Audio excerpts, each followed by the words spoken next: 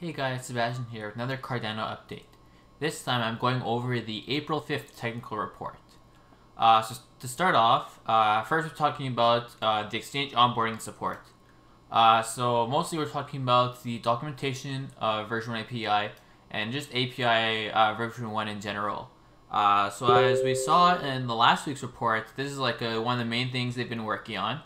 And we've got quite a few updates on here. So first they're saying the documentation has been completed. So you can see this in this pull request over here, exchange documentation. And if you go to the actual pull request, you can see the entire document on how exchanges can onboard onto this. So this documentation has been merged. Maybe not completed, maybe they'll make some more changes to it, but at least the initial version is done. Next one, they're talking about the new use cases that they're adding to the documentation. So this is talking about this pull request, which is not done yet. But as you can see, all the checkboxes are filled out, so it's almost done. And essentially what they're doing is, if you haven't seen the new API, this is kind of what it looks like. So they're adding like example use cases and stuff like that to the UI to make it more comprehensible. They also regenerated the UI, so they talk about this a bit later. So if you don't know, this web version I'm showing you right now, this is hosted on Cardano docs, which is in a separate GitHub repository called, Cardano docs. So they made the equivalent, like a pull request on here to update the docs to include some of the changes that they've made. And they're also talking about the API test coverage, which I believe I have somewhere down here. Maybe not. Huh, that's strange. That seems to have disappeared on me. But they had the, trust me on this, they have a pull request. Possibly not the thing they're referring to here, but referring to integration testing for their API. So they haven't finished it yet, is here, and I think their pull request contains some of the integration tests, but I'm not sure how much they intend to do. Dev guides for exchanges, you just saw this. One thing that's interesting, they're talking about creating a Slack channel for exchanges. So this is kind of just like an interesting insight onto how IOHK is operating. Because we knew earlier, back from January, is that any exchange that is onboarding onto them as like an early, how should I say, if the exchange is keen on getting IOHK or ADA listed, then they will get like a 24/7 support, or like, I forget if it's 24/7, but it's something like a special hotline to talk to IOHK to get support in case anything goes wrong with the exchange. And so we're not sure how that hotline was set up. Maybe through email, maybe through on call. I don't know. They're saying that now there's like a Slack channel for exchanges to be a part of, so they can get support from IOHK for any issues they may have. Next one, they're talking about finalizing the wallet v1. So I think there's this other section I have here that I didn't mention, but it's kind of like related to the exchange onboarding. So before we go into finalizing version v1, we'll kind of go over this real quick. So you remember I've been showing you some implementation of the API v1 feedback.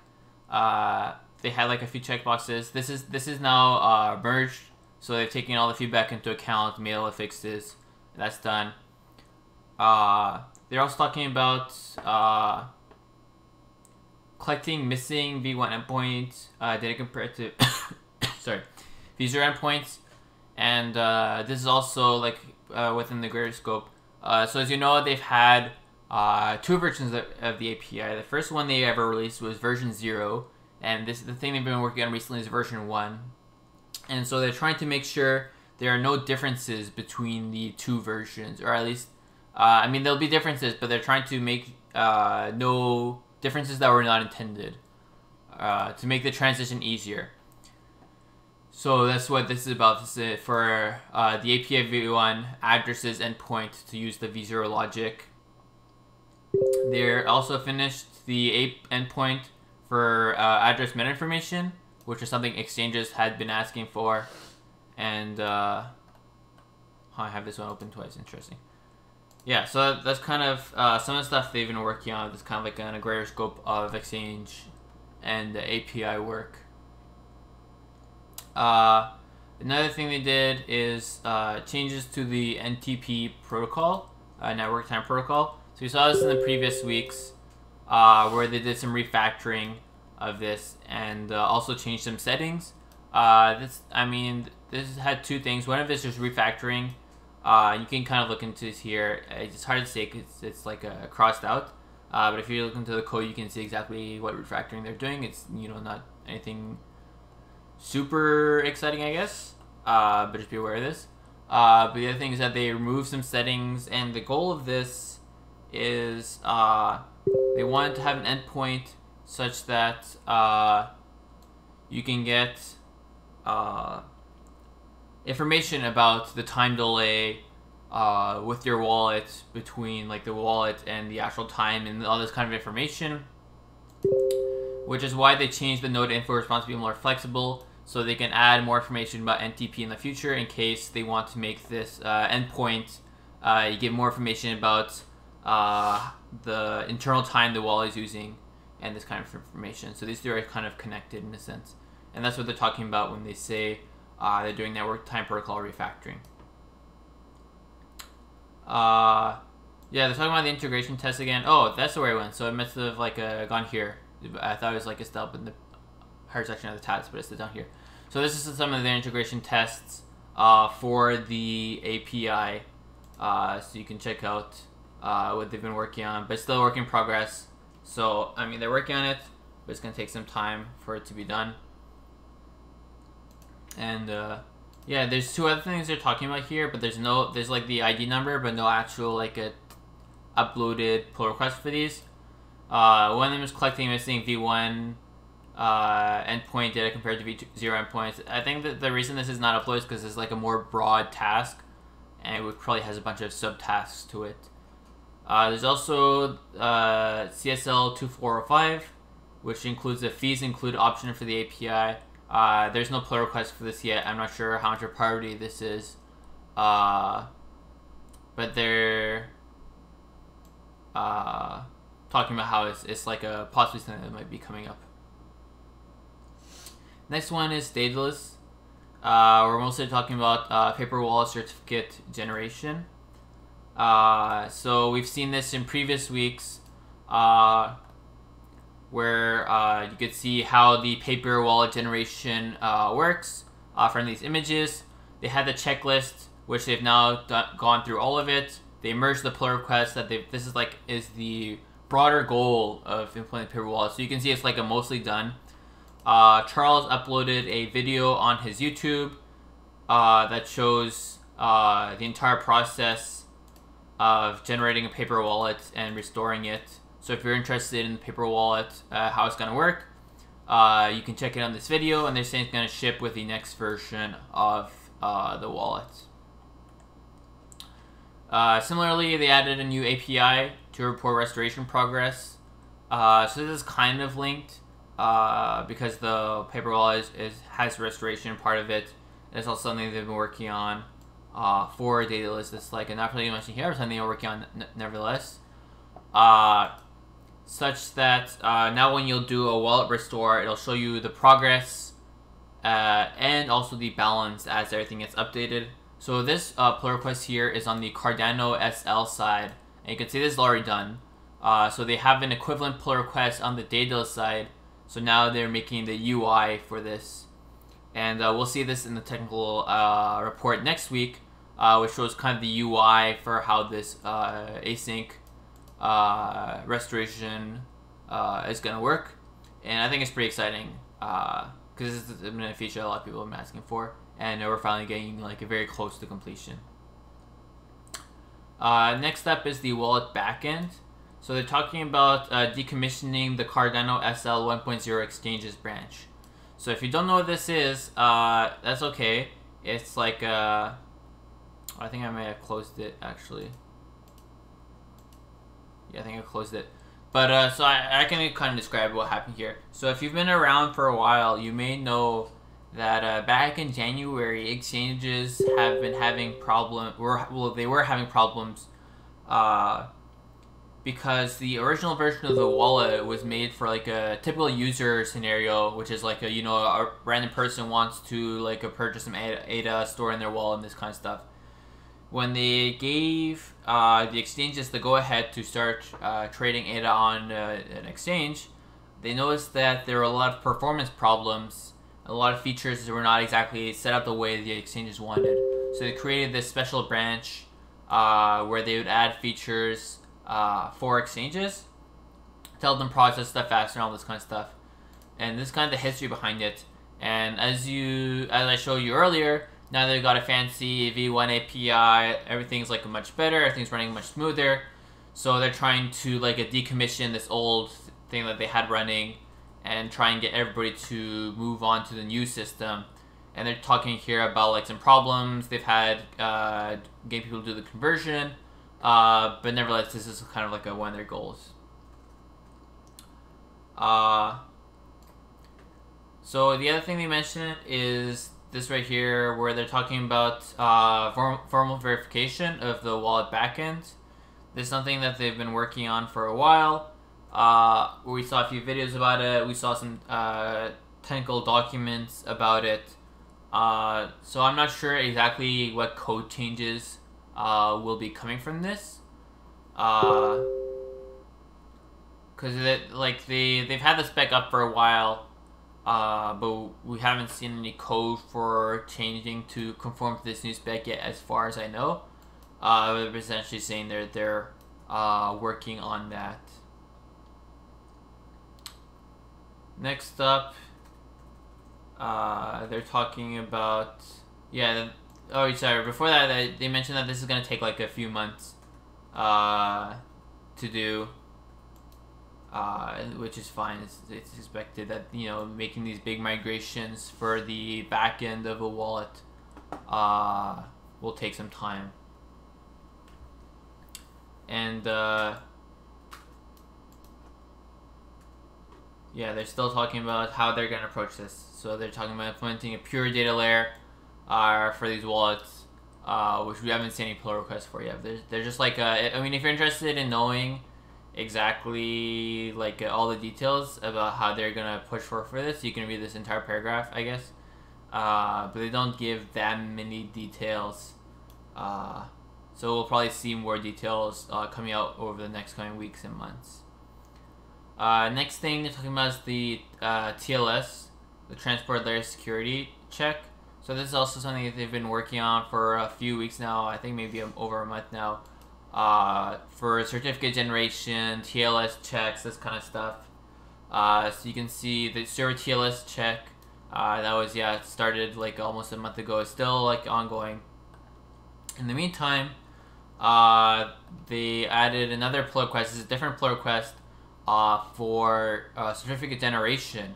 And so what they're talking about in the technical report is that they now have an example usage of this new tool they wrote that's creates certificates. You can see here they specify in a config file like we want a certificate by OHK. You'll have a client with the name Daedalus Wallets, and it'll kind of look like this once you run the tool. So they added this example, which is kind of what they're talking about here. Yeah, here what they're talking about the default Daedalus Wallet. They're referring to this generation tool that they've created. So I mean, they now include the client's name and all this kind of stuff. They're talking about this example they have over here. If you've had problems running the wallet, if you try to build the wallet yourself from source, and you've had some issues with their certificate, you may want to look into the certificate generation tool to see how it works. And they also have some documentation that I've talked about before in a previous video, where they explain exactly how this certificate handling works inside the wallet, which you also may be interested in reading. They're also talking about a script located in the Daedalus repository. I don't think this has been uploaded yet, as far as I know, but something else is coming. Or maybe this like a mistake and they mean like the Cardano SLR repository and they mean the script that I just showed you. I'm not sure which one it is. Next up, they're talking about some issues they've had with the wallet. I think this is like an interesting read if you're interested in kind of like customer handling, I guess, that IOHK is doing. It's not necessarily like a dev update. They're just saying like they noticed that as they've been communicating with their partners, there's been some high IO traffic in their wallet, and they did some investigation alongside the exchange to figure out what is causing this. So that's what they're talking about, and I think the problem was an issue with one of the exchanges, so I don't think it's an issue on the IOHK side. We'll see what happens in the future. Lastly, in the section, they're talking about async restoration. So I showed you guys this a bit earlier, where they're talking about trying to give more information about the wallet state as the restoration is progressing. So they'll have like a daedalus feature for this coming up, and you'll probably see this in the report next week. Possibly, Charles may have another video showing you guys how this works. Because I think the code for it is probably mostly done. I think like just the UI is remaining. Next up, for networking, there's mentioned they've made progress on studying the block verification stack. I'm actually not sure like what this means. What does it mean to stud the block verification stack? If you know what this is referring to, please let me know, but I couldn't find any pull request or like figure out exactly what this means. For DevOps, we're talking about the exchange for onboard document exchange onboarding, so I showed you guys a bit earlier in this video. Next up, they're talking about internal changes to their bug submission flow. So it's like an internal tool that IOHK owns, so we don't really know what they changed, what problems they fixed. Along with internal automation for proposing installer updates on the blockchain. We don't really know exactly what this is going towards. Like it may be for the voting center, it may be something else they're referring to. It's like kind of like a not clear right now exactly what they mean by this. And then they're also talking about the 1.1 hotfix that they've been working towards. So if you didn't know, there's been a version 1.1.1 that was released, and the main reason this was released was to fix an error related to usernames that had non-Latin characters in it. So as you know, if you have a Windows computer, you'll have a path that's like a c/user/your username. And if your username was non-Latin, so for example, a Japanese name, Chinese name, or whatever, one of the libraries that IOHK depended upon would basically not work. It would just fail. And so this is a big issue in the Asian community in particular. So if you ran into this issue, try and upgrade to this hotfix branch, and it should work for you. That's mostly what they did. Another thing, another thing they said is they onboarded the IELE team, the KVM team, to their cloud provider and their CI infrastructure. So this has no impact for you guys as people watching this video, but it's just like some interesting insight into how IOHK is cooperating with their partners and how they're trying to reuse some of their infrastructure to use a common stack and cooperate this way. Yeah, lastly, they're talking about efforts to cross-compile Haskell projects to Windows using Nix. So if you ever tried to build the Cardano SL codebase, you might have noticed that there's two ways to do it. One is with Nix, one is with Stack. So Nix is like the quote-unquote preferred way, I guess. I mean, it's the way they would like to move to. But they also have the option to use Stack for Windows. And they've been trying to get Nix to work on Windows. And they've had somebody work on this. You can see they have a GitHub project called Nix HS Hello Windows. which they've been working on getting the compilation working on Windows. So this is like their first attempt. They did this like a month ago, something like that, and they're continuing to work on this item. So this will not really do anything for you again as an end user, but just for people who want to build this project themselves. It should hopefully, like, if they manage to get all this working, building the node should be significantly easier.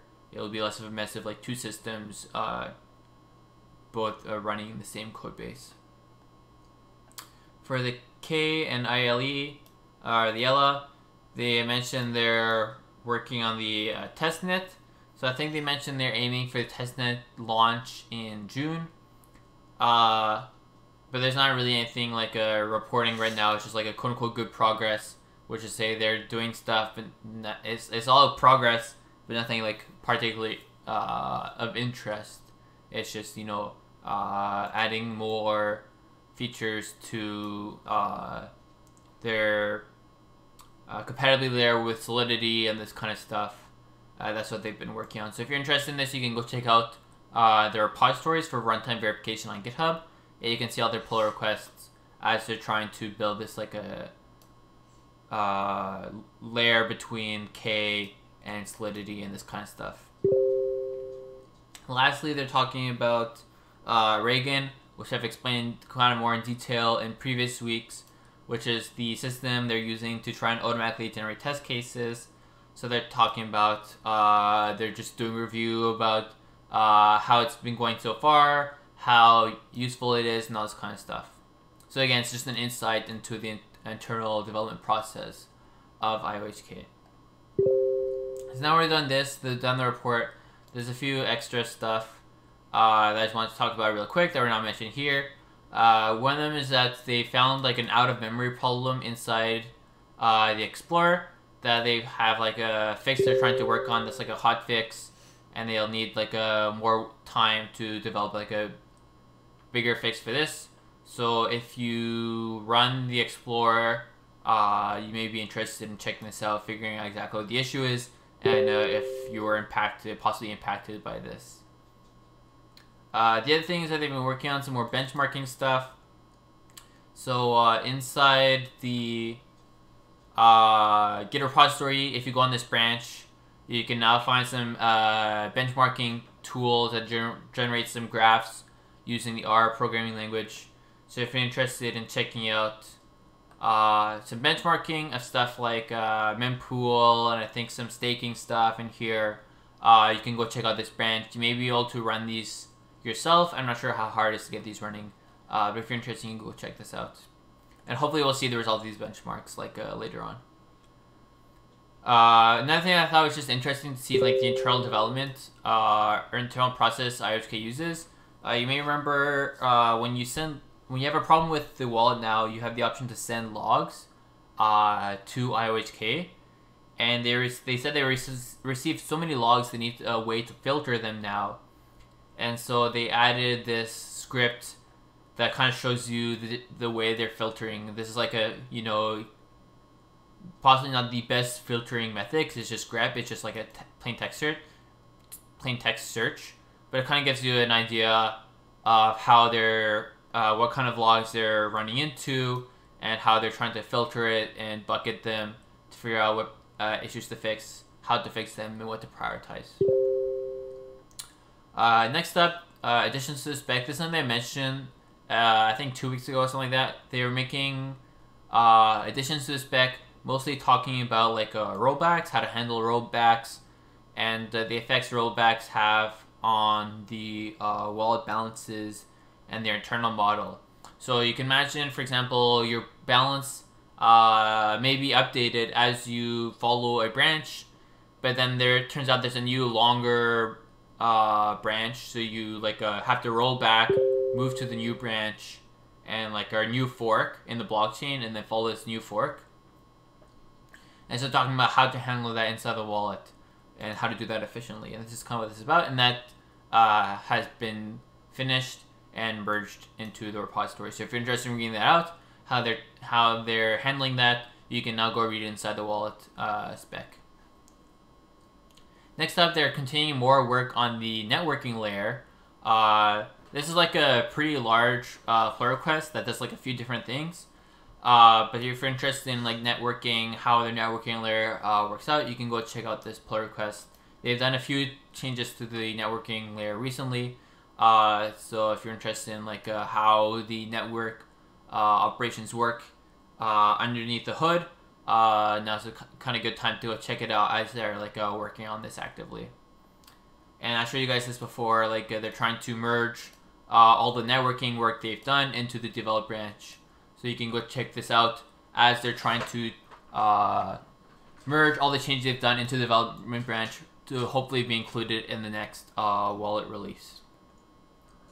Lastly, this is another bug they noticed that they fixed, where creating a wallet in the V1 API threw an exception after a wallet had already been created and inserted to the database. So if you hit this issue, just be aware that it's now fixed. So you just wait until the next release, or you can like upgrade yourself to get this issue fixed. Lastly, this is another issue they've noticed where the wallet accounts endpoint for the V1 API had the arguments switched compared to the V0 version. So this is like I mentioned in the start of the video, we were trying to hunt down these changes between the V1 API and the V0 API and fix them. This is another one of them. So if you ran into this problem, this has now been fixed, and just be aware of that. Anyways, that's it for this week. Hopefully you enjoyed this video. As usual, if you want more updates, you can follow me on Twitter, subscribe to YouTube, follow my Patreon, all this kind of good stuff. And hopefully I'll see you guys next week.